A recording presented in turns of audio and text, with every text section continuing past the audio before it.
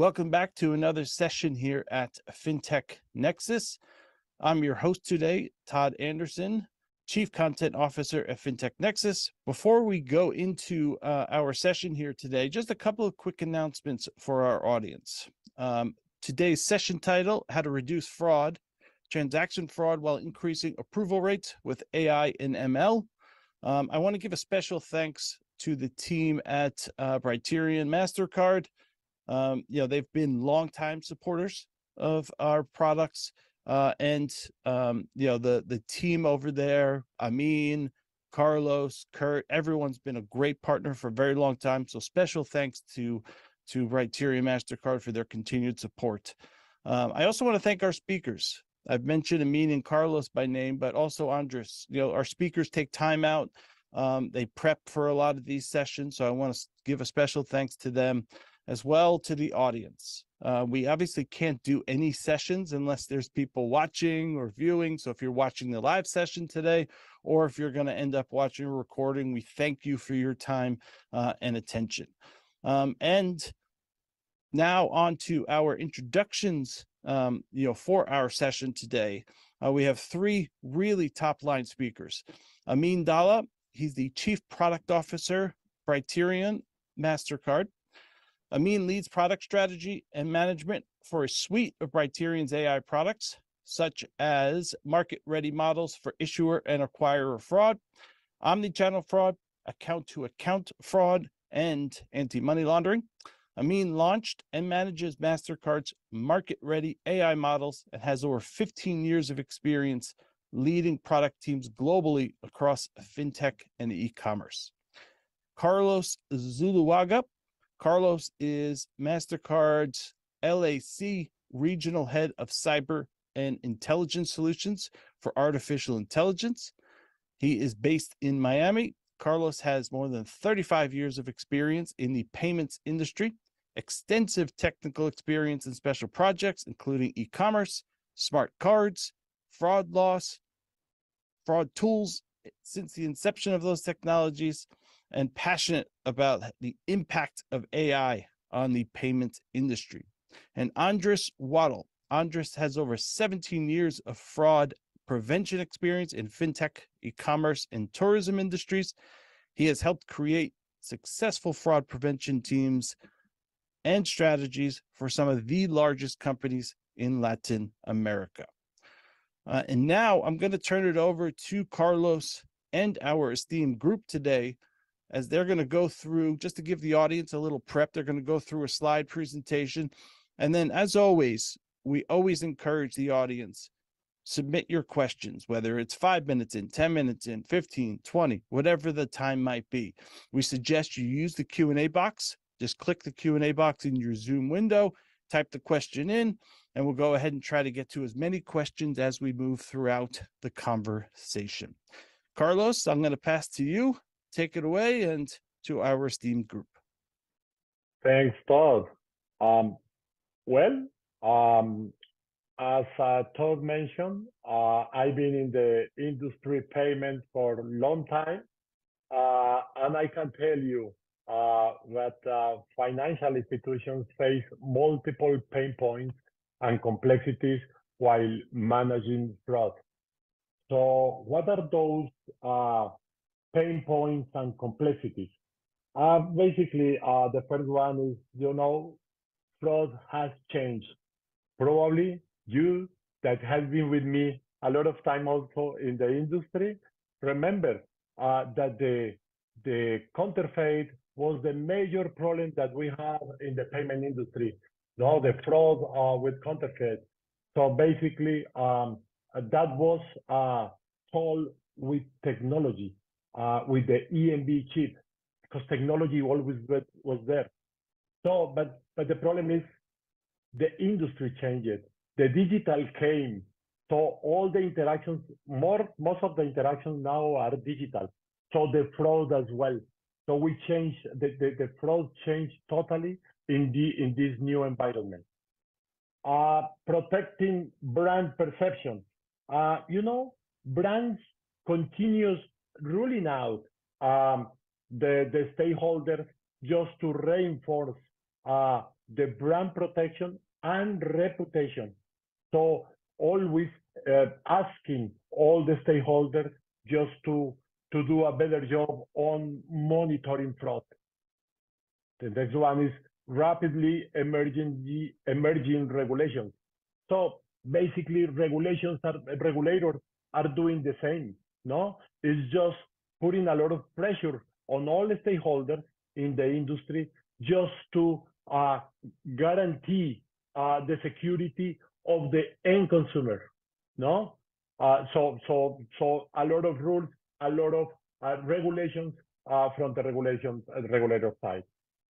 The other point is how to balance the user experience versus security. So at the end is we understand that security is very important, but it's much more the user experience or probably the same level. So it's exactly that point. How can we be more flexible with the security when to not affect the user experience? But you can do it only if you have the right technology to do that, no? And finally, reducing operational costs, because now when the world is totally digital, the number of transactions increase on the network. Now we have much more disputes from the end consumer saying, I didn't do this transaction. So what is the real way to do that? And for acquirers and for the entire ecosystem, it's costing a lot. The chargebacks cost a lot too, actually, for acquirers. So really, I think the most affected part on all of this equation now are acquirers. So the question is, what is the new technology that should be in place to guarantee all the stakeholders that we are going to reduce fraud, not increasing or damaging the user experience? Well, so let me turn to ask directly to Amin. Amin, can you please elaborate a little bit more in what is this all about of transaction fraud monitoring, and what are those pain points that you are also seeing globally? Thanks, Zulu, for that background. And a lot of the aspects which you spoke about resonate with acquirers and payment service providers globally. Now, if you think about the core function or the business premise for an acquirer or for a PSP, it's all about how do you actually, process transactions and, for your merchants. You want to grow revenue for them. You want to actually increase the customer value, the customer profitability. So that it's all about that. That's the core premise. And so it goes back to some core metrics in terms of, how do you actually grow revenue? How do you increase approval rates? That's very crucial. How do you, and as part of that process, how do you actually then mitigate fraud, within the whole landscape? And if you think about it, so this is like kind of the business context or the business imperative. Now let's layer back into what is the scenario which you're looking at in the ecosystem. And as Zulu, you indicated, fraudsters increasingly become sophisticated. They have access to a range of tools, improving range of tools. They have access to improved lines of communication as well, global lines of communication as well. So, so they are actually have utility of the advancements in technologies, just like the fraud management teams at acquirers have as well. So so that's the ecosystem within which they're operating. And if you think about what we're seeing across with acquirers and payment service providers globally is they are basically making use of ML models in some cases they're making use of analytical models, legacy rules. In some other instances, it's a combination of that. Effectively, especially for those who make use of analytical models, or let's say, or legacy rules, these are often like static, and you're not kind of catching the latest trends of, techniques which fraudsters are, quickly, adapting to. So that's why we actually at Brighton Mastercard, we come out with a transaction fraud monitoring solution, which is a machine learning solution. We deploy this model in the cloud or on-premise for our customers, for acquirers or PSPs. And what we've seen is that with a review of less than 1% of their transactions, just a review of that, maybe just have those transactions stepped up, etc. But we can detect an incremental up to 30% in fraud detection. So and this is 30% over and above what the existing fraud systems actually detect. So it's clearly incremental value add. And plus acquirers can also submit more transactions for authorization as well, which is crucial and just critical to their business. So it's definitely going back to the core premise of addressing here, how do we actually increase transaction approvals, how do we increase revenue in that particular context while mitigating fraud and improving the customer experience. Totally agree. Thank you. Andres, let me ask you, what about in Argentina? Is something that you are seeing something similar regarding the role of the acquirers and how you see this transaction fraud monitoring, not the tool, but in general, the situation that you have to solve what the monitoring the fraud. Yeah, let me tell you something a step before. Argentina was not a country that was experiencing fraud problems. So 2 years ago, we had to work really hard to get to the situation we have now, where we have a lot of tools connected from the issuer side, but especially from the acquirer side. That was not a problem before. Companies were overall not prepared to do this. And the main problem was we had to connect a tool to a payment flow that's already closed. So what were we going to do? We needed a real-time solution. We needed a pre-auth solution. And of course, we needed a cloud-based solution. Well, that's where Criterion get to us, where we connected that tool. And basically, the rest is history. I mean, we had finally end-to-end control of the transactions. Excellent. So you mentioned Criterion. Let's just to talk to us a little bit more about the Criterion solution and the key differentiators of the platform. Yes, I think so Mastercard has been leveraging AI for over a decade right now. We enable our issuing partners with machine learning services from a transaction fraud perspective, where we provide a transaction fraud score for every transaction as part of the auth to the bank which has issued the card. The bank can then take that score into consideration while they decision on a transaction. So if you think about this could happen while I'm actually, having coffee out here, or, Andres is making a transaction in Buenos Aires and, online. So all of these transactions are coming, to Mastercard central system, and we decision on these transactions. We basically review them from a transaction fraud perspective and send it to the issuing bank so that they can decision on it.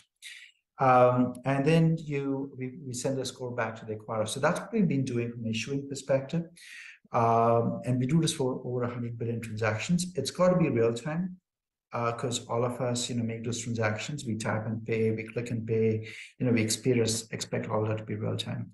And it's also got to work alongside interoperably alongside the other features of an ecosystem, like, Andres, some of your merchants may actually have loyalty points, or, some of our issuing banks may actually have installment products. So all of this got to flow very seamlessly in our transaction. And so this is what we actually bring into the acquiring side of the house, and which even Naranja is using, Andres' team is using out there, which are basically market-ready models, transaction fraud models, which can be used to detect fraud.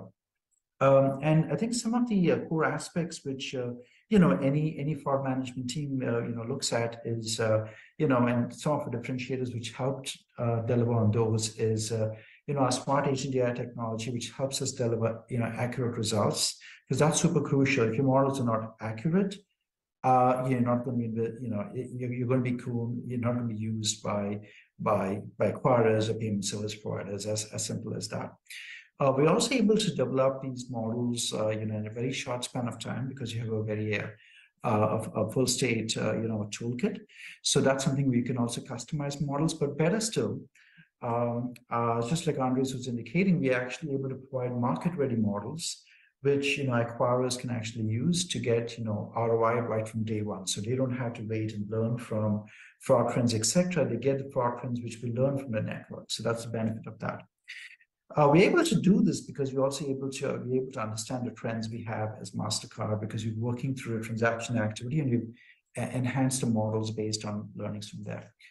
And I think the other important aspect is that these models have got to perform real time, because you're a customer, you're clicking buy and you're expecting the transaction to go through as soon as possible. So it's got to deploy real time with the highest possible service level. So that's pretty crucial. And lastly, it's got to operate within the aspects of data governance, which is there in a given country, as applicable. So all those areas, are there. And the way actually we go about building these models, I'll kind of give you a view into how it's actually built, because that's how all these things are brought to life.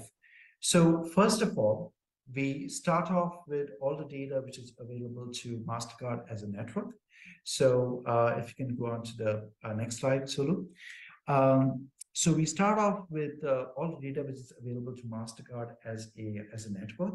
So this includes all the transaction activity, let's say we're seeing in Latin America, for example, and we're also looking at all the fraud data which have been reported by banks as well. So all this data is available for us globally, all the transaction activity as well as all the fraud activity. So we are learning from that, from those data sets. We actually deriving our intelligence. So we have Criterion AI technology applied on top of that. And because of our history of, building out, deriving intelligence, we're able to, really create a lot of enhanced intelligence, which are able to create a lot of value in the form of these fraud scores. So we have these transaction fraud monitoring scores, which are made available. So any transaction, the output, simply put, is a fraud score indicating the likelihood that a transaction is fraudulent or not, and a corresponding reason code. So then, partners like Andres could then take the score, and then they could actually decide if they're going to submit, more transactions for authorization. And a small proportion of transactions are then basically possibly held back for additional authentication and the like. But hopefully this gives a view as to how we're really able to leverage the network intelligence which you have as MasterCard and Criterion to provide those really highly accurate models which operate at scale. Sure. It's a very good high level overview of the solution. But maybe you want to tell us in more detail how really this Criterion solution works. Yeah, so in terms of how our solution actually works, we have end-to-end modular toolkit, which our fraud management teams at acquiring banks can make use of.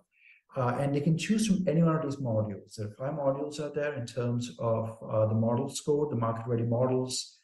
We have rules engine. We can deploy the models in the cloud or on-premise. There's a case management module, and there's business insights. So first of all, in terms of the modeling toolkit, this is where we have a market-ready models, which I've spoken about. So these are the ones which are able to really create that ROI right from day one. So effectively, once that is taken, we can actually deploy these models in the cloud or on-premise. So we're able to host these models in the cloud across data centers globally. And that really, but we give the choice to our acquiring partners, such as Naranja, wherein basically you can choose between on-prem or cloud, whichever one you want to go with. And customers can choose to go with cloud, or if they want to basically buy the infrastructure, then they can actually buy the infrastructure or use existing infrastructure to go for an on-prem deployment. We then make available a rules module, which is highly modular in nature, which our partners use in combination with SCORE, so depending upon their strategy. Then we come on to the investigative case management module, which wherein the agents or the fraud specialists at an organization for an acquiring banks, they actually work those alerts. It's a module for them to actually effectively work those alerts. And then there's business insights in terms of, leveraging business insights, which fraud management team would actually use. So just double click into each of these. Moving on to rules. So this is where we really provide the fraud management team at acquirers or our payment service providers with a module which really helps them write rules to meet their needs. So you can create custom rules. You can actually create rules in any given data element, as well as using a combination of any kind of counters, etc. So it's really very as flexible as it can get. So once the rule writing has been taken care of, which is obviously very flexible, which I've spoken about, you can actually then go ahead and test those models before deploying it, because you obviously want to simulate results. So we have a simulation tool, which our acquiring partners make use of. And then you also have rule performance to see how these more rules actually perform in production. So that way you actually can quickly review, hey, what is the impact of any particular rule? Like, are we generating a huge amount of false positives? Are we basically triggering a huge amount of declines, etc.? So it really provides that suite to really enhance your rule management capabilities. This is complemented by a case management module. So in the case management module, now based on alerts which are being generated, based on the scores which we have from our AI model, as well as from the rules engine, we provide the case management module, wherein, as you can think about it, you can obviously have the ability to define users, groups, features and capabilities associated with supervisors, with actual agents, etc. So there's that aspect in terms of users, groups, and roles. From a case management administration perspective, you can actually, your fraud agents can actually go ahead and work these cases.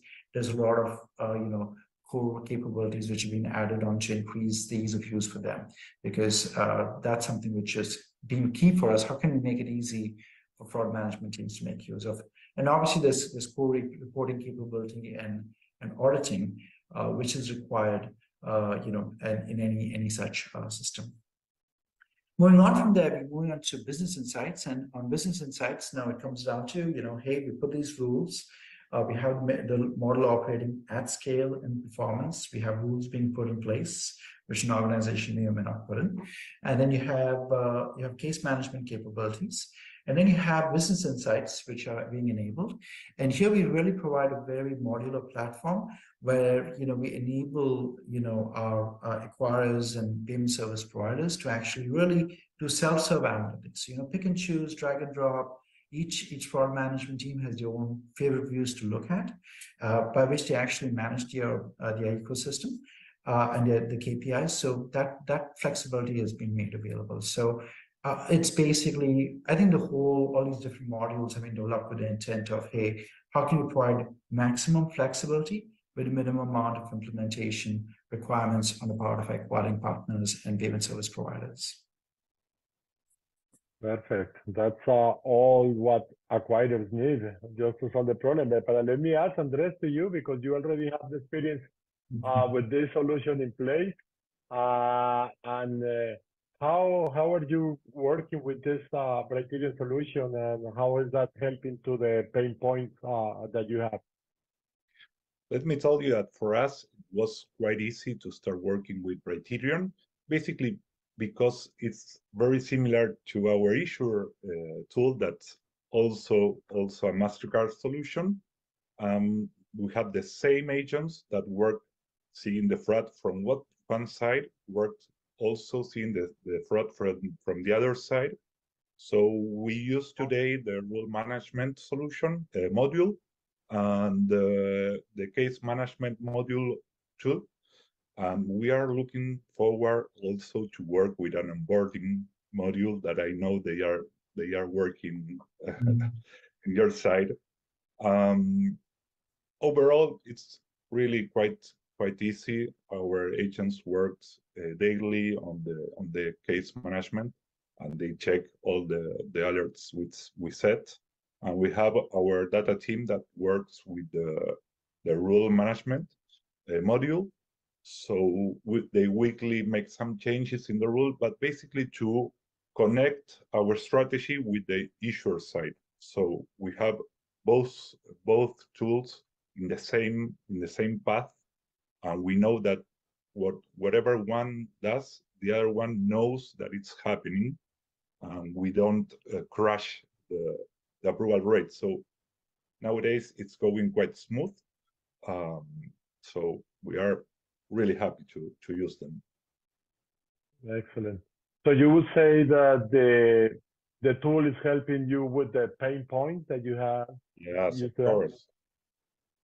Of course. I mean, it was a pain point that we couldn't make it work if we didn't have this solution. We were really used to see everything from the issuer side, and it was really hard to see the other side. I mean, and nowadays in Argentina, and basically I think in all Latin America, the acquirer side, it's been the most dangerous side from a transaction. Everything it's going from one side to the other, because I mean the issuer side it's really strong nowadays, but the acquirer side it's not. So we really needed a solution that makes us control that pain point. Excellent. So, I mean, why you don't tell us a little bit about the case studies that you know very well globally and in the region? Well, I think it's great that Andre has actually walked through, how we've been working with this team at Rancha and going through the experience out there. Just like that, we've also been working with other partners, globally as well, across with other acquirers. In North America and in Latin America, as Andre was talking about, and Europe, Middle East, and Africa. So, and one such example is with another Latin American acquirer, wherein we were able to, with a top 10 acquirer out there, wherein we were looking to mitigate transaction fraud, increase transaction approvals, increase throughput. In this particular case, we were able to drive about up to 8%, up to 10% incremental fraud detection, and 8% with hardly any impacts on the approval rate. So in this case, again, we're able to kind of just provide like higher return on return on investment with the right from day one. And again, in this particular case, it comes back to like, are you able to score transactions real time? And as Andre was also alluding, because we're looking at fraud in its entirety, or sitting where we are as Mastercard by Tiron, we have a really good feel of how what are the kinds of core capabilities and intelligence we should be embedding into our models to actually drive transaction approvals and reducing fraud. So that's some of that which we're able to depict out here as well.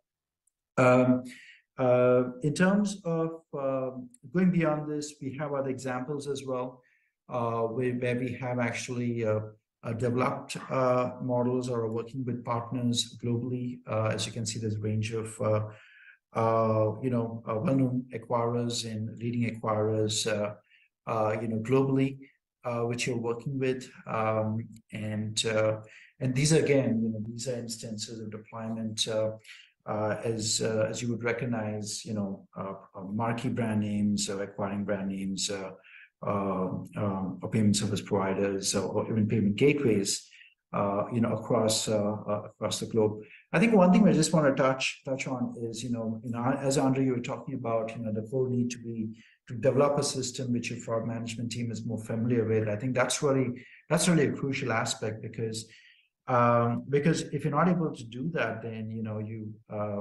you'll quickly kind of not be able to meet the needs of our customers, like partners like Andres, and help them provide a good experience to their end merchants. So and I think this is where I think we've had over a decade of experience with some of our partners, acquiring partners. So when you say a decade of experience, it's not just like we started building some of these interfaces like a year or a couple of years back. We've been doing this for over 10 years, and we've been doing as across each one of those modules I was talking about, from model build perspective, from rule management perspective, case management perspective, and insight. So those are the enhancements and the expertise which we bring to the table, along with working with valued partners, just like Naranja itself. Well, so we can say that we have a proven solution that demonstrated value in all of these customers. So in terms of can you tell to our acquirers that are team, how can they get started with this? What should be the next steps with them? Yes, I think as we looked at the need, and speaking to partners like acquirers across the globe, and the key aspect was, how do we actually create value? It's a core pain point, as Andrew was alluding to, in the whole acquiring side of the house, in terms of transactions and the liability which comes alongside that for card not present transactions. It's something which needs to be managed very effectively, but at the same time, you've got to really drive the core metric for acquirers is, it's not fraud. It's basically what is the amount of throughput, what is the transaction approval rates. Those are the core metrics, because merchants, based on that, they actually then themselves evaluate acquirers themselves and payment service providers. So that is the order of the day. So when we looked at it, we said, how can we actually provide a true value-added service with minimal implementation, minimal requirements on the part of acquirers kind of integrate. And this is where we actually build the market models with network intelligence. So you actually glean all of the intelligences you have as MasterCard with the fraud, which is being refreshed on a quarterly basis. So we have that being made available to our customers. And as an acquirer, you don't need to do much. You don't need to you're basically getting all of this intelligence, and it's being refreshed. So that's the beauty of it. And it's as big a consortium as possible. Then moving on to phase 2's deployment. Again, we provide flexibility. Hey, do you want to deploy these models on-prem or in the cloud? And I think in the case of Naranja, we decided to go to the cloud route. Again, so it's what was flexibility we offer, and it's pretty much, we very streamlined the API. It's a straightforward API, and when you send across core set of data elements which you would actually see from an acquiring or a PSP perspective, and you're able to get a score and a reason code. So it's pretty much as simplified as we could actually potentially make it. You have the option, obviously, to test in sandbox, etc., before you actually push it to prod. We're also working with a lot of acquirers who are looking for first-time acquirers as well. So they straight up start using it. Others run it in shadow mode for some time, and then they kind of turn live, or they use it alongside in conjunction with the existing models as well. So there's a lot of that also happening. So that's how we actually gone about this. So if you come down to and say, okay, so what is required? What does it actually boil down to? So moving on to the next slide, here we have is, it's roughly about, hey, we look at, pretty much making our API available. So you will actually, will quickly confirm on, what's the core objective, which is the use case you want to solve for. You use an API which is available, and then you start using, calling that API. With your transaction data feeds, you get your scores back. And then pretty much it's up to the acquirer to decide as to, hey, when you want to go live. So, and depending upon your comfort levels, we've had acquirers who actually, really gone live off the bat. Others basically would like to check out for a couple of weeks in sandbox and then go live. So, but pretty much it's there. The value is being created right from day one, pretty much because of the inherent the data sets and the AI technology which we have, which can help create value.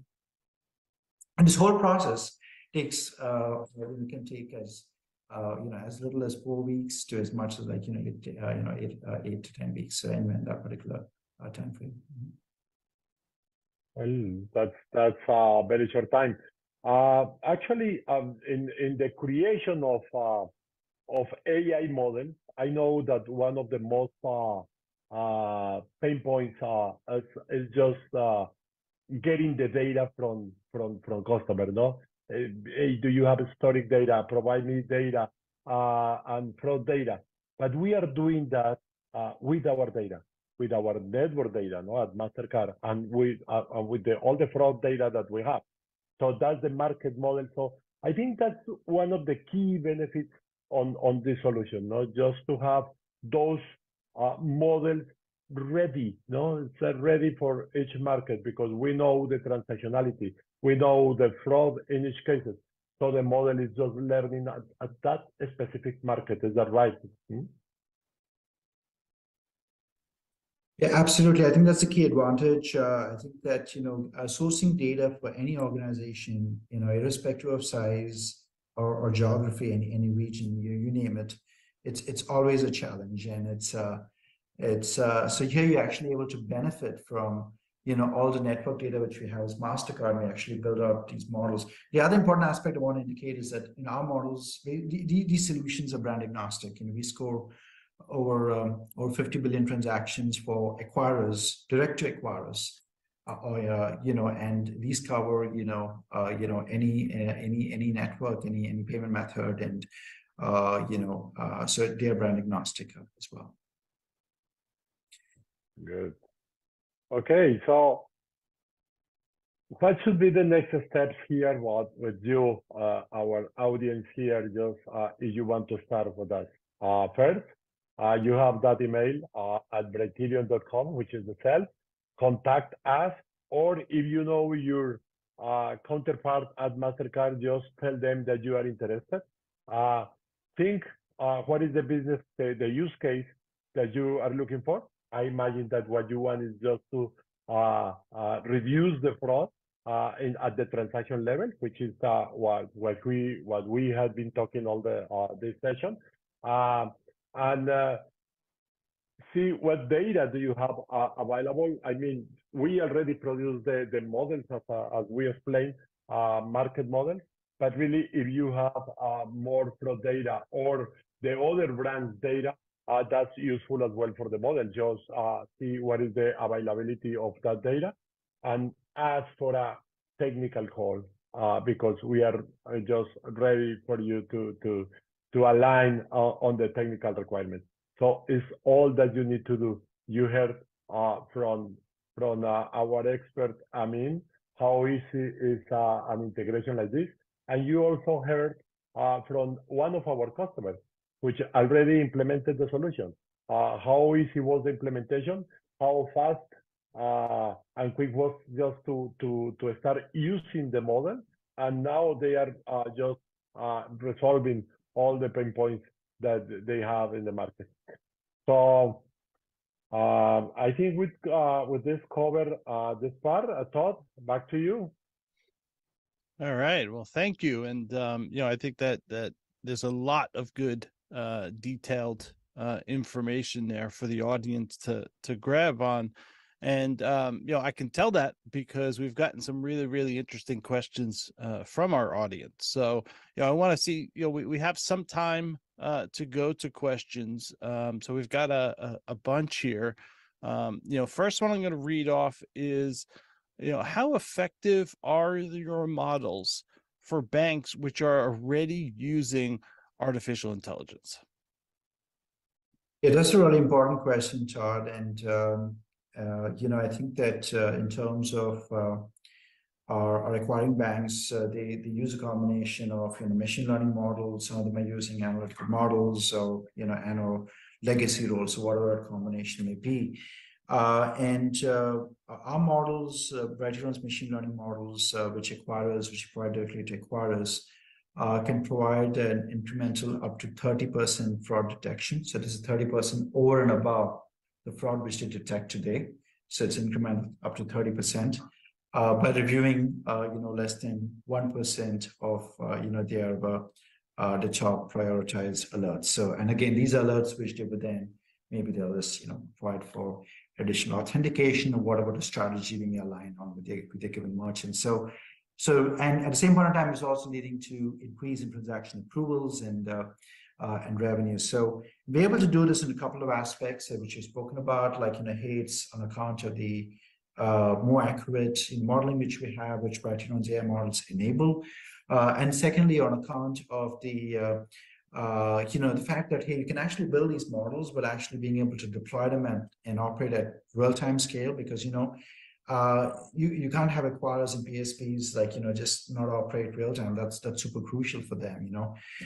They have the SLAs of milliseconds, which we have to kind of adhere to, and that's super crucial. So yeah, I think that's roughly what we've seen of incremental up to 30% by reviewing less than 1% of alerts, and obviously that percentage of fraud detection can go up further as well, and as you move along the continuum. We got another question here. What's crucial for an AI solution provider? I'm gonna take this one. I think the first part is how much time do you need to have it on production? Nowadays, when you are starting to work in a new product, you basically need a plug and play solution. So you don't take a lot of time to have a tool connected. And after that, you need a model that works from the beginning. So I think also this is a time issue. So I think time is like the title of this. And in our case, for example, we started working with Brighteon for QR codes, payment link, and we didn't have any data. So basically, having a good solution that knows about the matter and about the issue you are working on makes like a whole. Yeah, I think that's really crucial, Andres, because I think the payment methods and what consumers, the different kind of payment methods, trends, how they actually initiate transactions, the kind of payment methods used at the back, and all those are very crucial aspects, and it's a pretty dynamic space right now. So let me tell you also that you need a flexible tool from the other side. This is very, very important, that you are not getting married with a stone that you can't change it. So in our case, we continue, I think, every week sending new data points that we use for our strategy. That's really, really important. Another interesting question here. As you work with financial institution clients that provide services to end customers, what are some of the customer experience trade-offs that they might face? Yeah, I think so. There are trade-offs all along the life cycle for customers, and from an acquiring perspective, or for the merchants they bring on board, for the transactions as well. And I think first of all, starting off with this merchant onboarding itself, and how do you actually onboard merchants? What is the trade-off between your fraud risk as well as the volume of transactions you want to process, right? In conjunction with your demand gen activities. Then once actually merchants come on board, it's all about how do you actually, there's that whole aspect of transaction monitoring, there's merchant monitoring. So how do you actually look at driving more transaction approvals? And again, it goes back to a customer for that particular transaction. You're not just transacting for that particular transaction, but it's about their relationship with that merchant. So you really want your approvals to happen, revenue to grow. And then that particular acquirer would be looking at the same metrics, because you're looking, hey, what's my approval rate with this particular acquirer? What's my fraud rate as well? So you got to look at it from a broader perspective, and then not just that particular transaction. And then from a merchant monitoring perspective, how you want to monitor your merchant risk as well. So All of those are aspects along the continuum, along the life cycle stages. So, but machine learning really enables you to make the right trade-offs, because at Brighteon we're able to do that because, hey, we have access to, the Mastercard network data, and then secondly, there's the whole aspect where we're able to leverage a Brighteon AI technology to derive enhanced intelligence, and then be able to deploy it real time as well, and in a sustainable manner, like Andre is indicating as well, so that real time, you're actually kind of gleaning and learning all the time, and creating value for your acquirers, for your merchants, for the whole acceptance ecosystem. Looks like we have time for about one more question here. Do you see demand for Brighteon acquirer solutions across all of Latin America, or is there any focus on kind of one country versus another country? What are you seeing today? I can take that one. Definitely, there is room for all markets in LAC. Actually, we have already solutions in place in Brazil and Argentina with Naranja, but other customers as well. And we have other markets that are started. I think this the problem is for all acquirers, no matter the market. So if the market model that we are using applies for the data for the specific market, the fraud for the specific market really is gonna work well. So I think this is a need, absolutely. I'm sure it's gonna help all acquirers across the market, the region. So totally. I think that's a good place to end. I want to thank our speakers, Carlos, Amin, and Andres.